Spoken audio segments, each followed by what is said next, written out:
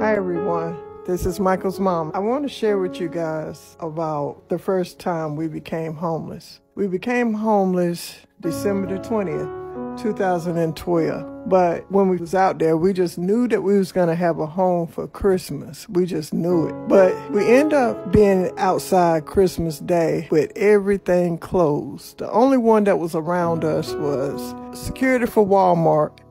It was one store that was open.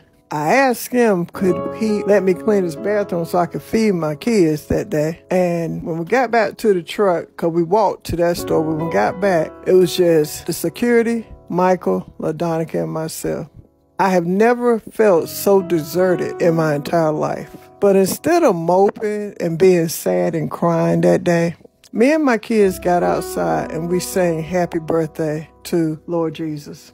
Because we got a saying, we changed it for Christmas to Christ must. Christ must have been born just to save us. And we just wanted the Father and his son Jesus to know that we appreciate what he did for us.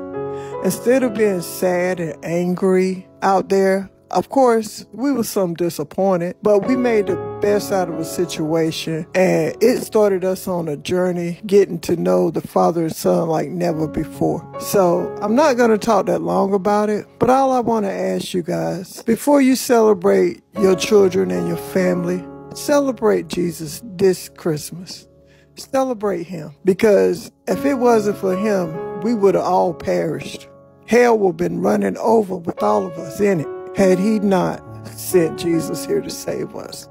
So I think that if we are asking for forgiveness before we celebrate him, and during this time, I want you guys to forgive the Father and the Son. If you have anything in your heart that has happened to you in especially these last 2 years, because we were made in his image. So by us being made in his image, we're feeling the same things that he feels. We're thinking the same way that he thinks. So deal with him like you want him to deal with you.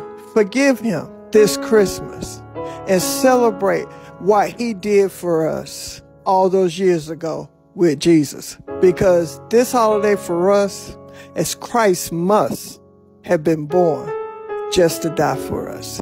I pray that each and every one of you have a wonderful, wonderful holiday. And like I said, before you do anything else on Christmas Day, celebrate the one that it's really about.